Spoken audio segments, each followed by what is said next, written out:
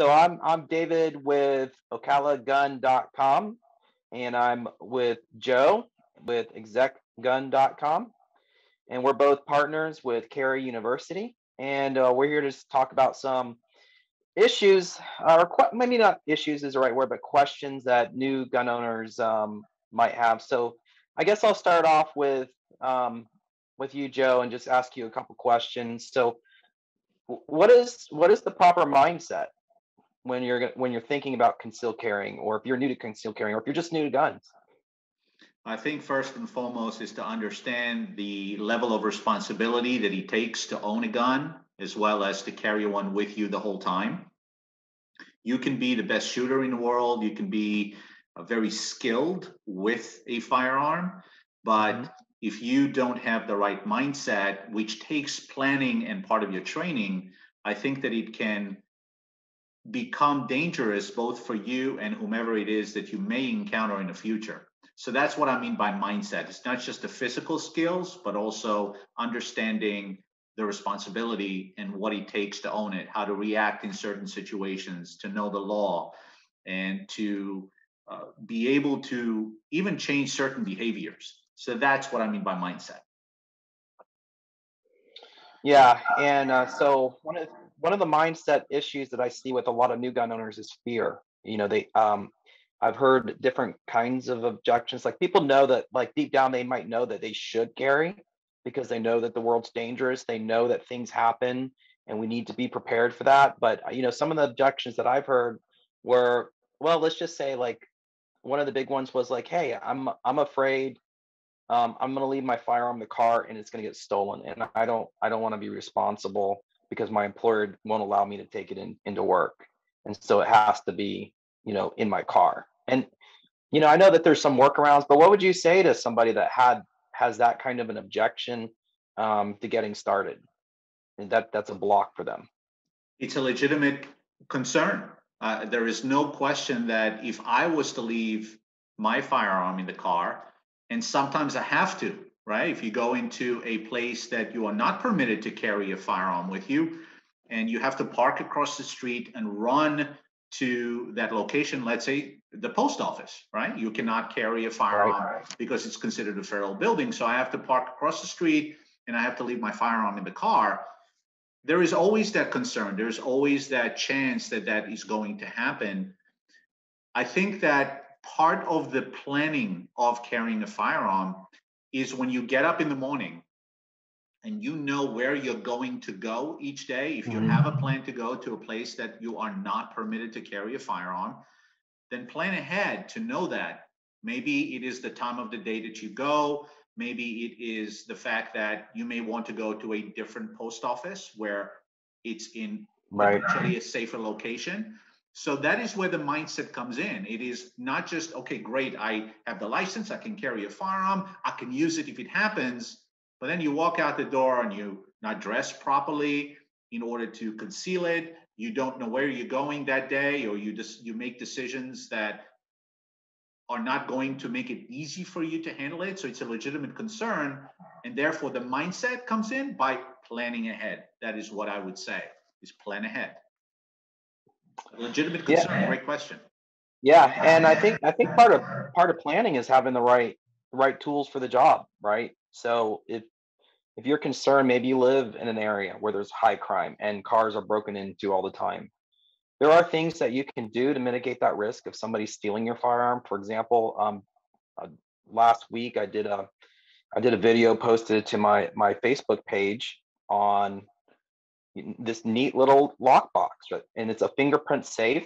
You Yes. can actually get that lockbox, and you can actually, if you wanted to, right?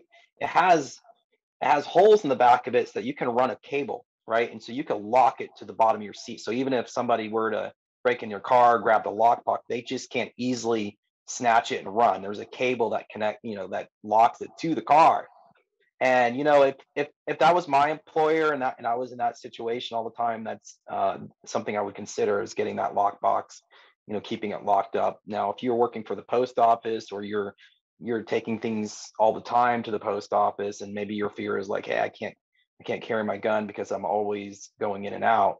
Um, Okay, so like you said, having that proper plan, finding a safe place where you can park your car, walking it, making sure you lock your car up, or finding a place, within your car that you can hide it out of plain view.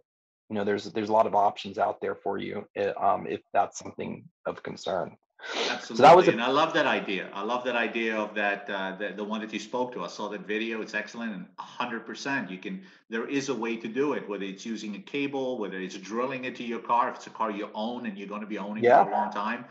There are ways, but it's all in the planning. And you just gave a perfect example of both a simple way and a more concrete way to do it. And if someone steals your car, they're going to steal it, but it's not going to be that easy for them to access the firearm if they have it in a lockbox, if it is cabled in. If it's but you can live with fear of everything. My car is going to right, get stolen. My gun is going to get stolen. I'm going to get robbed. I'm living in it. You can, if you let that stop you, then I believe right there he tells you there is a legitimate reason for you to carry a firearm. If you're that afraid, you need someone to equalize in a situation where if one of your fears might come true. yeah, and one thing, aside from planning, which is a great tip, is training, because fear is not the mindset that you want when you're carrying a firearm. You want to have confidence, and I can tell you that you will gain once you have that experience, and you have the proper training. You will have that confidence, because I remember when I first started carrying, my buddy was like, "Hey, you got to carry one in the run around in the chamber with the safety off," and I'm like, "What are you talking about, man? Like, I can't do that, right?" I was afraid, but the problem was I just didn't have the training. I didn't have enough range time. I didn't have, I didn't, at that point in time, I think I had just only taken my concealed carry course, and we didn't, my instructor, I love the guy. He taught us a lot of different things. Um, but that confidence comes from carrying every day, continuous training. I took why it's safer to do that. And really, you follow those fundamental rules, you're not going to hurt anybody. You're not going to hurt yourself. It's no different than a car, right? I mean, keeping your finger off the trigger is not any different than, not driving on the left side of the road when you're going down the highway. You could easily swerve over, right? But we don't let that stop us. We have our experience. We go through driver's ed. Our parents teach us, and we lose that fear. Because I remember when I first started driving, and when I was going on the head-on traffic, I was always afraid that the car was going to veer over, it does happen, unfortunately. But you can't live your life like that. So, but what other common objections do you get, or concerns that new gun owners have, that really are around mindset? Like, having that, we talked about fear, we talked about planning, what else is there? Well, I believe that one of the things that is mentioned is the mindset that just because you own a gun and it's loaded and it is there and you went to the range and you hit the target a few times around the center and you know how it feels, is that in under stress situation, okay, this is good, I know how to shoot a gun, I'm going to know what to do. I think that is a mindset, a lazy mindset when it comes to that, because you and I both know we've been in this long enough and we train every day and we train hard enough and we train others to do it, that that split second decision that you're going to be making is either you're Hmm. going to freeze or you're going to take action. The likelihood is not going to be something in between, and your action may either cause you to be a victim or a victor, right? Right. So I believe that part of the planning and part of the training is going to be setting yourself up just like getting comfortable carrying one in the chamber. Is setting yourself up to do the reading, to study what you're allowed or not allowed to do in the state in which you live in or the county in which you live in. And thinking ahead of time of the different scenarios, which are Mm-hmm. also available in books, right? There are books and magazines and instructors that ask you questions, and put real life scenarios in front of you and ask you what you would do. And if you make that part of the exercise and you can start to think more in terms of, wow, I never thought of that, or wow, that can send me to jail. I thought I could do that, but that I really can't do. And knowing myself, I lose my temper quickly, or maybe I'm too docile. And being self-aware, understanding the different situations and thinking through them, making it part of your training and your plan, that is part of the mindset training of firearm ownership and having a carry permit. So it's an ongoing thing. It's not going to the range knowing, okay, I know how to shoot a gun, I can hit a target, Mm-hmm. target, stationary paper target, and then think that when a 6'2" is approaching a 120-pound lady that just went to the range once and has never been under stress situation or fear for her life is going to be able to hit that target the same way. It's a whole different story. So that is part of the preparation of mindset. Yeah. And the thing is that some people may or may not realize that, the bad guy or bad girl, they're not going to wait for you to figure out how to take the safety off or No to wrap question. the slide, right? No question. So you want to build that muscle memory. I did a video yesterday about, finger placement and keeping your finger off the trigger. I've built that muscle memory that every time, it doesn't matter if it's a plastic gun or squirt gun or a real gun, my finger goes to the rail every time. It doesn't even matter if it's my left or right hand, because I've trained myself. I don't even have to think about it.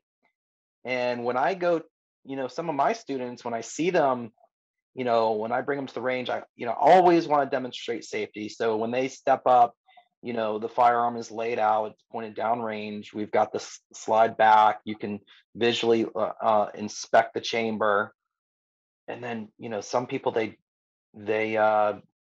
they're nervous or whatever, but they pick it up and their finger goes straight to the trigger. And it's like, that's something we really got to work on. We really have to work on keeping your finger off that trigger. And the way we do that is we build that muscle memory, and that goes back to training and planning to train.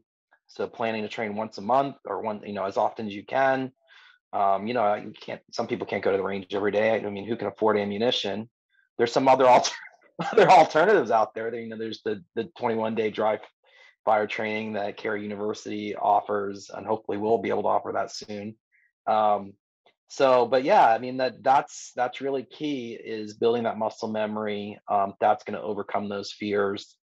And then the other question I have, and I don't know how much time we have left, but so what are some indicators that you need to work on your mindset? What are some things that, because you kind of talked to it a little bit about, you know, self-awareness. Hmm. And if you're not self-aware, well, first of all, how can we become more self-aware, so we realize what are our red flags that maybe we're not seeing in our everyday life? Do you have any ideas on that? Like, how do we get to that place where we say, hey, I got, let me just throw it out like this. Okay, so if somebody comes to certify with me, and let's say they don't think they have a drinking problem, but they show up drunk, right? Or I can smell the alcohol at the range. Hmm. I'm not certifying that person. They've got a mindset problem, but maybe they don't see it. So how do people recognize if they have a mindset problem? Or how Well, do you gain that self-awareness so you can see it? I think that one of the main places to start is that if you have a drinking problem, gambling problem, temper problem, we know temperament has a lot to do with it. Being Hmm. coherent at a time when you wouldn't handle a deadly weapon like a car. It's a deadly weapon in the Yeah. wrong hands, right? So the car itself is not dangerous. A gun in itself is not dangerous. It is the operator.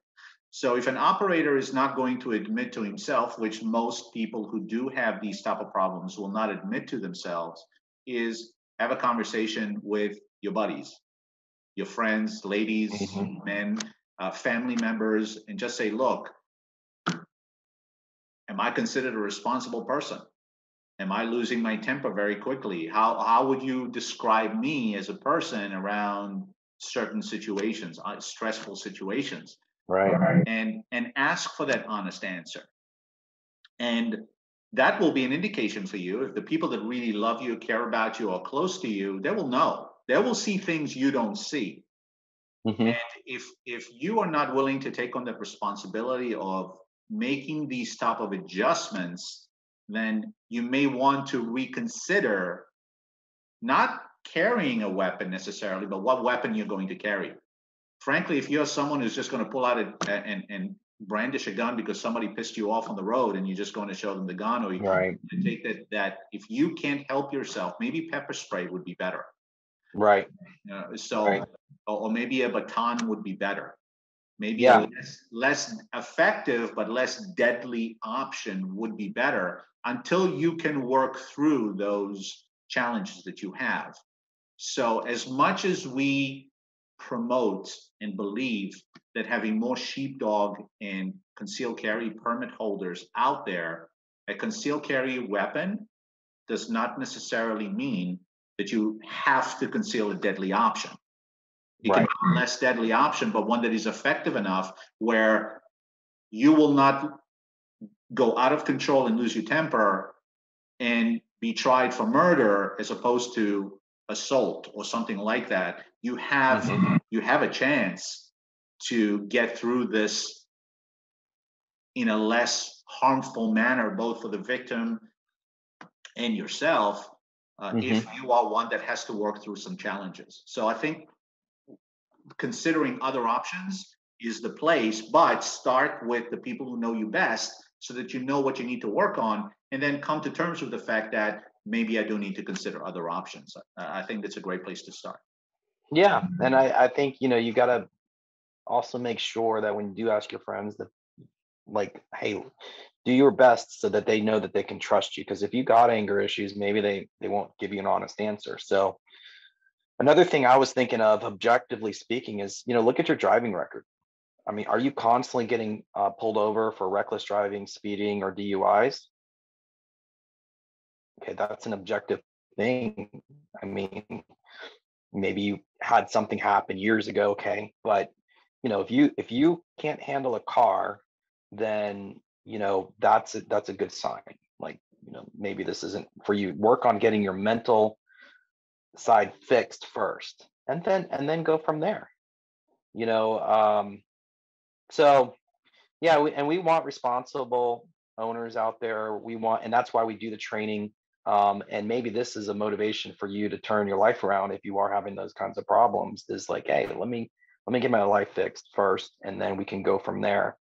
But yeah, that's an important one. That's a, you know, Joe. I'm thinking about, like, I don't know how many firearms instructors go into that depth on it, but I think that's an important key thing to keep in mind. Like, okay, this is really important when it comes to your caring, is the mindset, and then how do you know you got the right mindset? And there, if like you said, if your sphere of friends and family, they all believe in you, you stay out of trouble, right?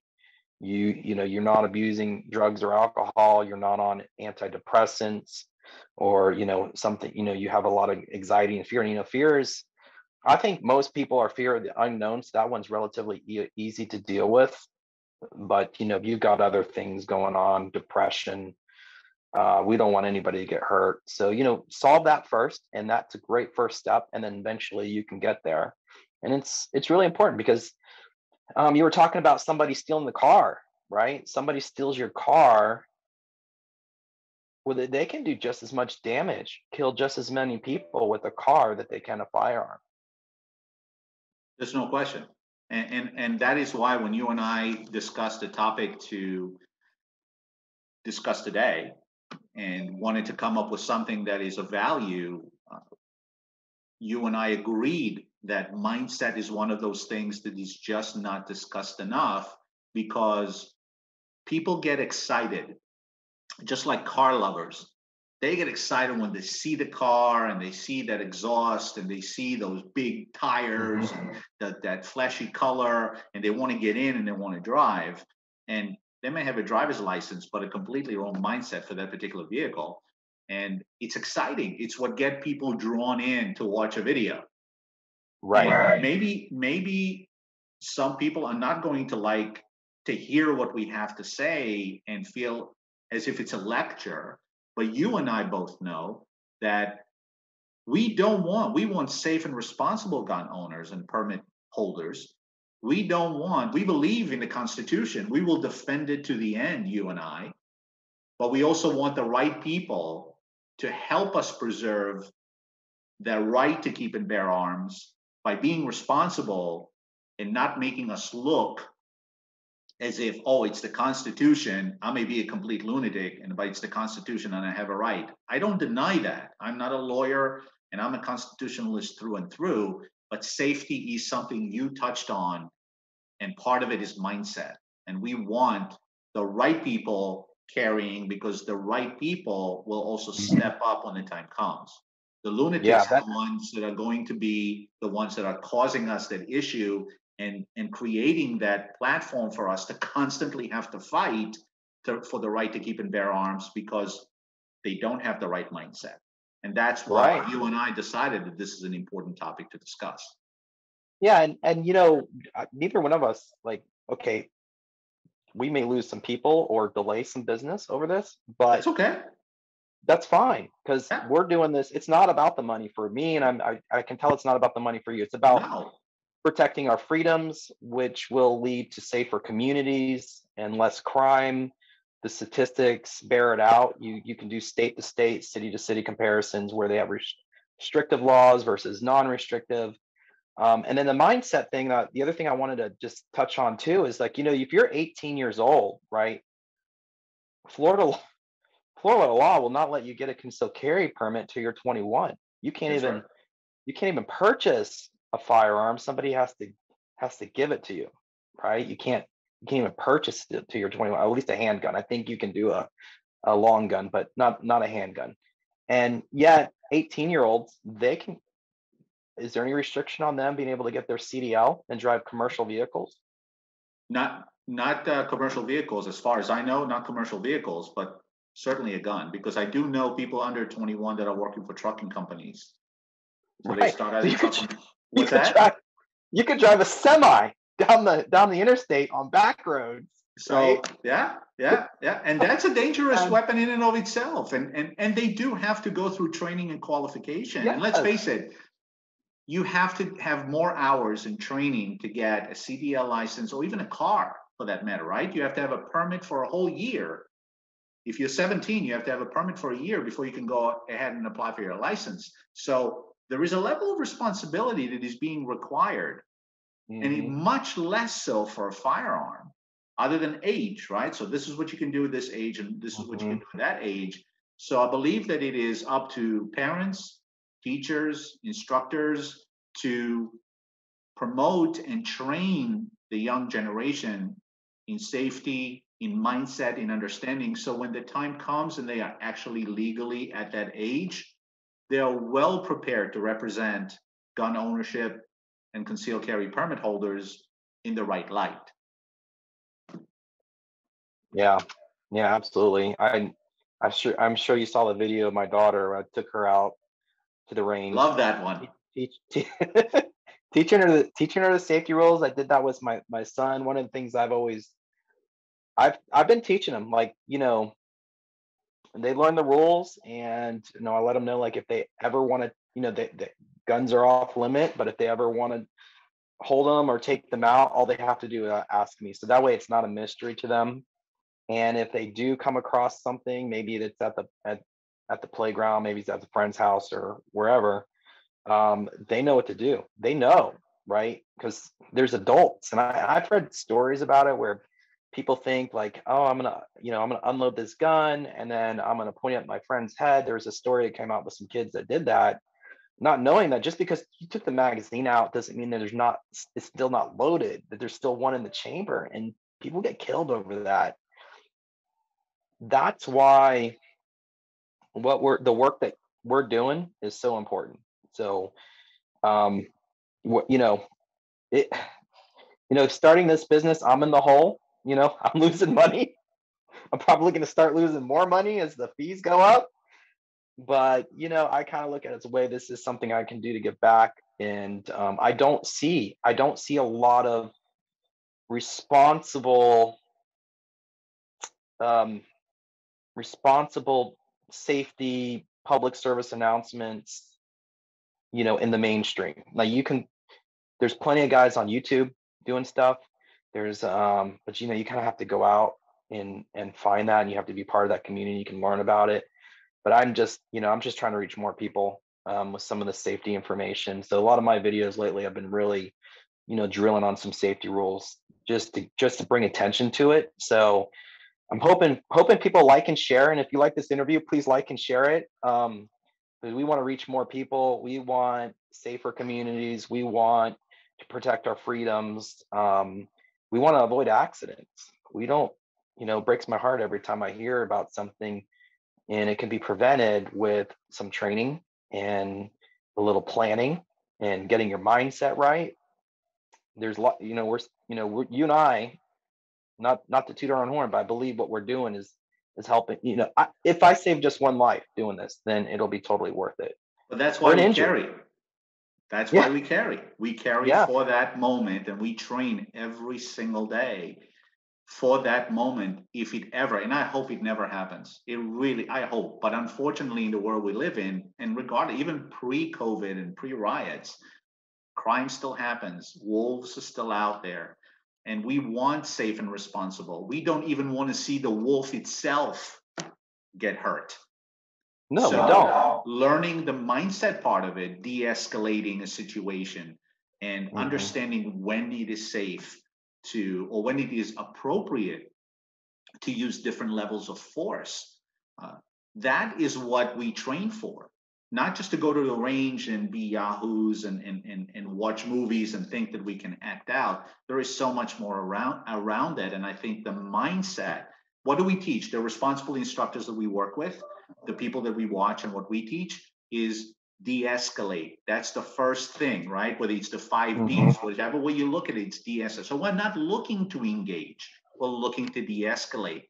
So for people that do have a mindset issue or challenge, like we were talking about earlier, de-escalating may not be the first response. And that is why the planning, the training is so important to bring to attention. You can be a marksman and you may be someone who's got anger issues, but you're very skilled, but you still used unnecessary force instead of first looking to use your mindset to de-escalate, to Yeah, realize that the best fight is the one you don't have to fight. And that's why what we're right. doing is valuable, and we need to continue that message. And here's the thing too. Like the concealed carry course is probably it focuses much less on the range. It Mhm. focuses much less on, you know, trying to get that perfect grouping or, side alignment, things like that. It's really focused on mindset. It's focused about knowing the laws, safety, things that you need to maybe aren't apparent to you, but you just need to stop and think about it. Your instructors are there to help you understand some of the common mistakes that people have. Like if you're at the range and you drop something, if it falls, you let it fall. You don't try to pick it up waving a gun in your hand. I did that as a demonstration one time for folks. I'm like, look here, I'm gonna drop my magazine, I'm gonna drop around. This is what happens if I bend down and pick it up. And just so the concealed carry course, that's what you're gonna learn. um, you're going to learn things that could save your life, save the lives of other, prevent mistakes. And then the range comes second, getting that perfect grouping, target. And honestly, statistically speaking, I think it's most gunfights are within 3 to 5 yards, I think. Mhm. I could be wrong on that. I think it's really close up. I mean, it's statistically, it's going to be hard for you to miss, except for the fact if you're not trained and you're scared and you don't have that muscle memory, then it's going to be harder. But still, it's statistically, if you get involved in something, it's 3 to 5 feet and it's 2 to 3 rounds and it's over. So it's much more important that you get your mindset right. It's much more important that you know the laws to keep you out of trouble. It's much more important that you know the safety techniques on how to pick up a firearm, how to load it, how to unload it, how to do the safety inspects, how to protect it. Those are the things that you really need to know. And then the range comes second. Getting your grouping down and shooting at, say, farther distances, and your draw. The draw is an important one. I'm not gonna, but that's still second to everything when it comes to safety and other things. Because you definitely want to learn. Because you have about 2 seconds. If you are legitimately in that situation, you got about 2 seconds. That's why you carry it one in the chamber with the safety off, so you don't have to rack a slide. You don't have to fiddle with the safety, and you'll find that out when you go. If you shoot often enough to the range, you'll start to fire and you'll realize, oh, why isn't it working? And it's like, oh, I left the safety on. Those seconds can cost you your life, cost you time, because as soon as you show your firearm, you've escalated things. So even if the bad guy maybe has a gun, maybe he was thinking about shooting you, maybe he wasn't thinking about shooting you. Once you pull that firearm, then in his mind, okay, it's you or me, and it's going to be you. So you need to be prepared for that situation, and that starts with training and planning, building that muscle memory. So all right, David, Joe, I don't know how much time we have left. Where can people reach you for concealed carry classes or for private instruction? I'm sorry, I didn't catch you. It froze up for a minute. I said, where can people reach you for private instruction and for concealed carry? That's simple. OcalaGun.com. Can you repeat that? That's the best place to go. Or you can find me on Facebook. Just look for Nature Coast Firearms Academy. And how about you, Joe? I'm an executive. The company name is Executive Gun, and it's execgun.com, EXECGUN.com. And you are in Pinellas County, is that correct? No, I'm in Sarasota, Manatee County, Sarasota, and Lakeland. So in Polk County, but I touch only on the Lakeland area, and then Sarasota and Bradenton right around there, Manatee County, Sarasota County. Okay, and I'm up in Marion near Ocala. Well, OcalaGun.com gives it away, but that's where I'm at. And there's other areas around the state. So if we're not in your area, we work with some other great instructors. Maybe we'll be able to get some of them on and do some interviews with them as well. But we have some of the other counties, and we're growing. But if you go to carryuniversity.com, you can select your county if we're not in your county. If you're in my county, I would love to see you. So I'd love to meet you at the range, and I know, Joe, you feel the same. So absolutely. It was a great discussion there, David. Excellent, and I look forward to seeing more of what you bring up in future broadcasts. And with that said, any closing statements? No, I would just say my tagline is stay free, stay safe, stay free. Yeah, and mine is always train hard, train often, and safely. All right, man. Take care and have a great weekend. You as well. And a happy Mother's Day to the wonderful spouse. Yeah, big Mother's Day weekend. Yes. All right. Take care, man. You too, brother. Bye-bye. All right. Bye.